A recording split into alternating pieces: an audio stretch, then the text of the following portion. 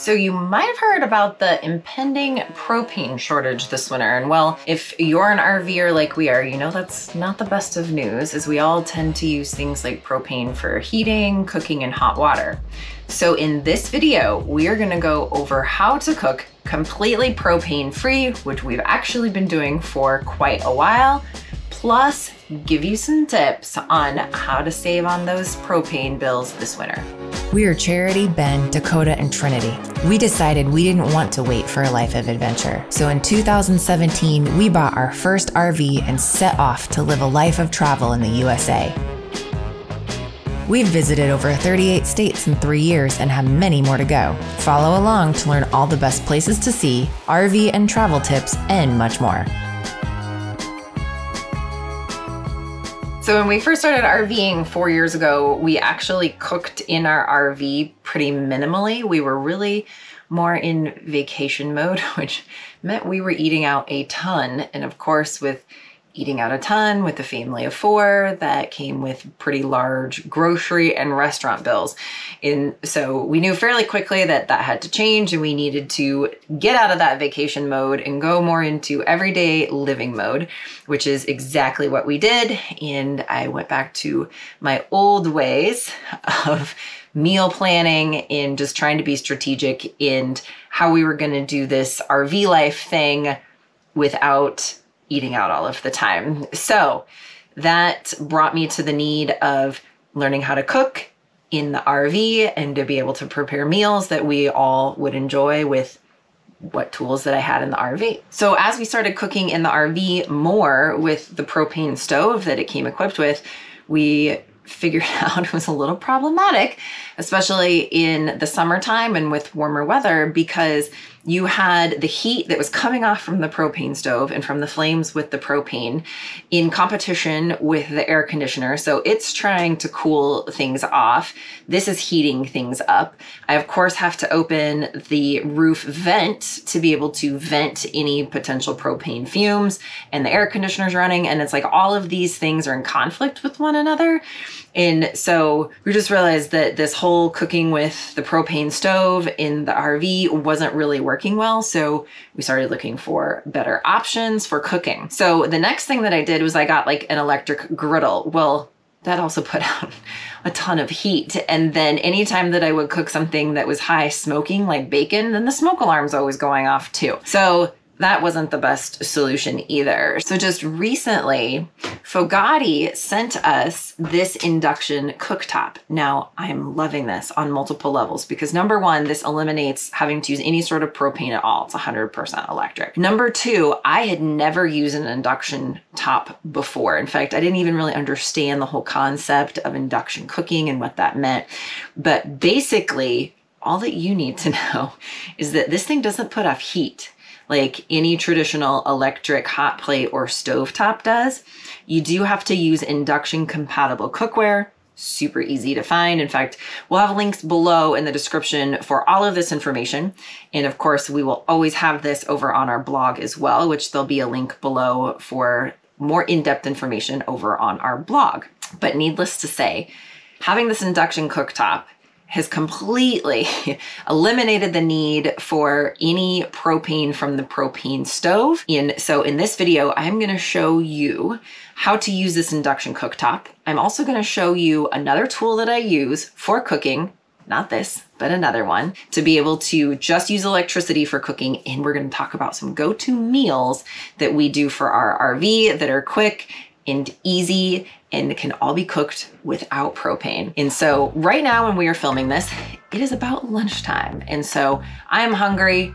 My cameraman, Ben, behind the camera is hungry. So we're gonna get started with making one of our go-to lunches for RV living. Okay, so let's get out bowls. So one thing that I love for RV living is anything that's collapsible. So for this particular meal, I need a bowl to be able to scramble up some eggs. So I like these ones that are collapsible. Of course, I'll put a link in the description below. Collapsible stuff is all of my go-to stuff when it comes to RV kitchen. So need one of these. And then I'm gonna go ahead and turn this on and we can set the temp here.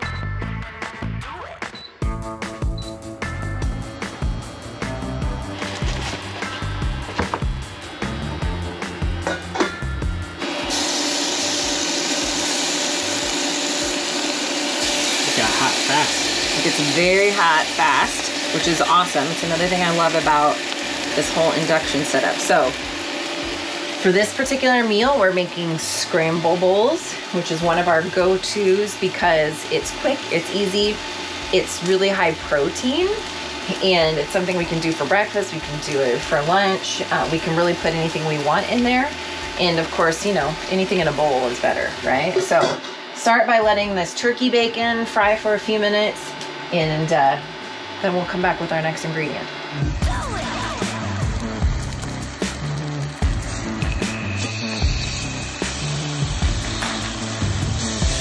So while this is cooking for a few minutes, I'm gonna just tell you a little bit about our RV kitchen setup. So I have recently downsized our RV kitchen setup. It is crazy when you talk about RV living and you think about, oh, I downsized my house into my RV. Well, let me tell you, even after that, you still feel like you're constantly downsizing even in the RV. Because we just recently got this induction cooktop. It only has 2 burners. I downsized where I have 2 pans.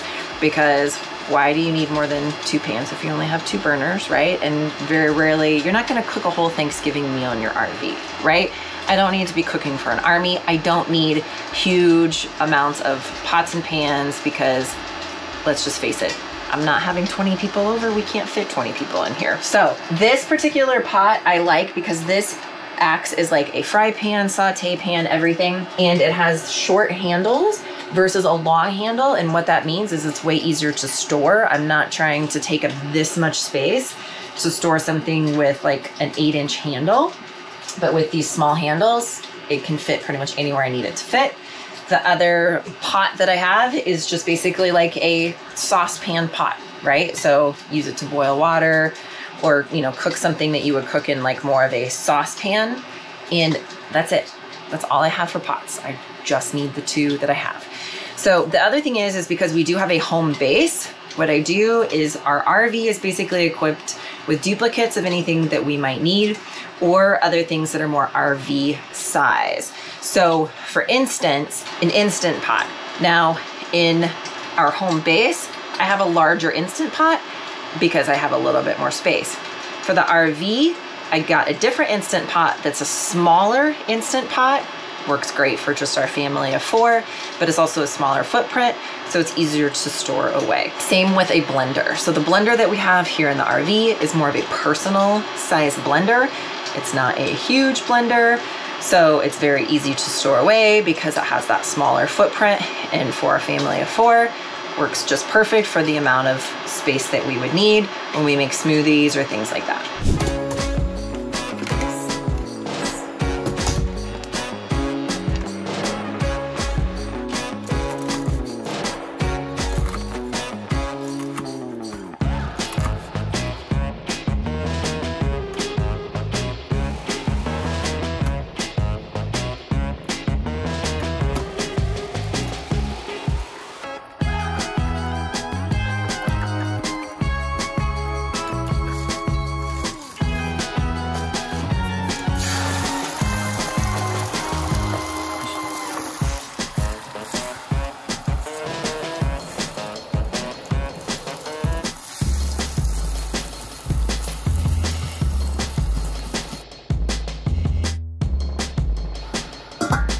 Let's talk about what this particular dish is comprised of. Now, I love anything in a bowl because you can really make it whatever you want. But so for our scramble bowls, what I do is I do like eggs. I've got some turkey bacon, cheese. We're gonna top it with avocado.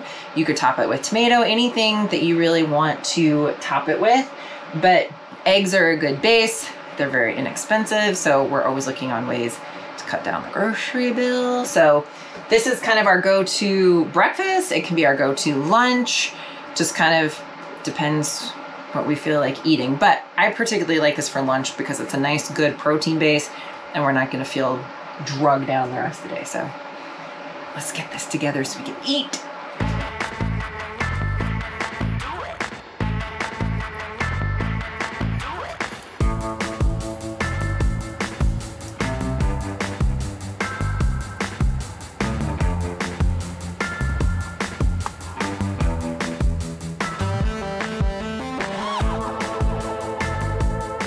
So one tip that I learned very early on was to use paper products. And now this is super, super important if you're doing any sort of boondocking or if you are in any sort of campground where you have limited hookups. So for instance, we've stayed at a lot of campgrounds where we've just had electric only, no water, no sewer, and you don't want to have to take that extra water to try to wash dishes. So a lot of times we like to use paper products. They're completely compostable.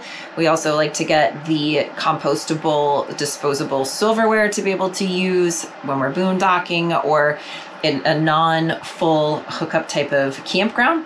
So I use a lot of paper products in addition to I have the other stuff on hand when we need it.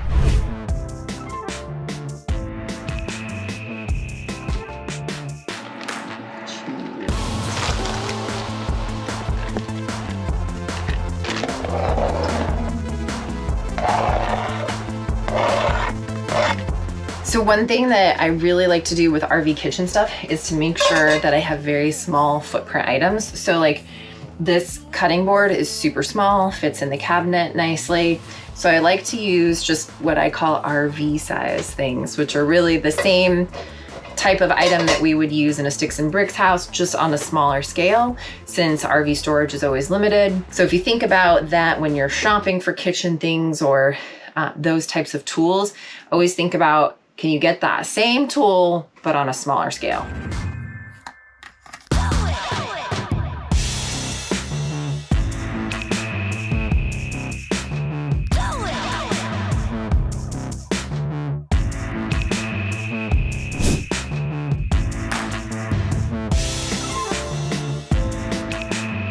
So a few things that we talked about a little bit earlier in this video are things like the Instant Pot and our personal size blender. I wanted to talk a little bit about how that we cook some of our go-to meals using these types of tools. So I'm gonna snag these out. Now, one thing I love about this booth dinette that we put in when we did our RV renovation, and if you don't know about our RV renovation or you're newer to the channel and you didn't get a chance to see the whole renovation series, I'll put a link up above for that. But this particular dinette from Rec Pro has the best storage in the dinette benches out of any dinette. And so this is where I actually store our Instant Pot and I store our blender. So they're down here.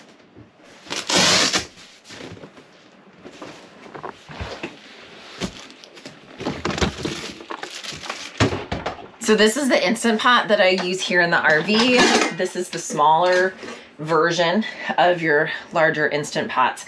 But a couple of things that I started doing with this that I didn't even know that you could do is that this has a saute mode.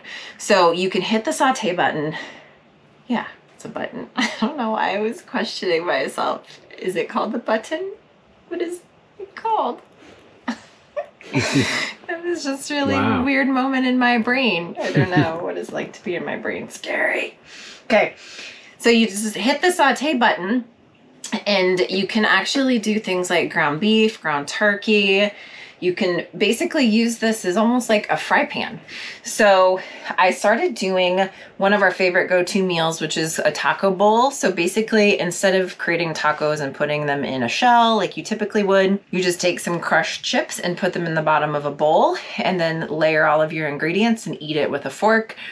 I actually got this idea from one of our insiders that said their favorite camping meal was something called walking tacos. And so people do the same thing where they take a bag of like personal sized Doritos and then just add all of the taco ingredients there and you just eat it out of the bag with a fork. So you put a little spin on it, call it taco bowl, and just do it in a paper bowl. So another thing that I like to use this for is if I need to make any sort of like spaghetti sauce or marinara sauce, I can brown all of my ground beef in here, just add the marinara sauce, put the lid on, keep it on warm while I'm cooking up the pasta. Now with pasta, I can do that two ways. So I can obviously do it on the induction top now, but before we got the induction top and I didn't want to use any of the propane, I could actually just boil the noodles in the microwave. So that's another option that you can do too, to cook without any propane at all. So speaking of the microwave, so our microwave is a microwave convection oven combo. So So another thing that we do and we have done